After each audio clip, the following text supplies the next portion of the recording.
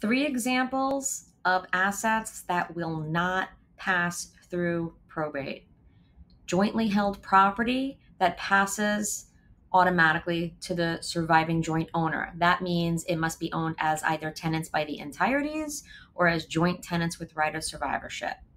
Assets with beneficiary designations. That could be life insurance, retirement, checking, savings, brokerage, any sort of annuities, any sort of financial account where you have designated a beneficiary. Synonymous to designating a beneficiary is TOD, which means transfer on death, POD, which means payable on death, or assets, 3, that are titled in a trust. None of those things will pass through the probate process.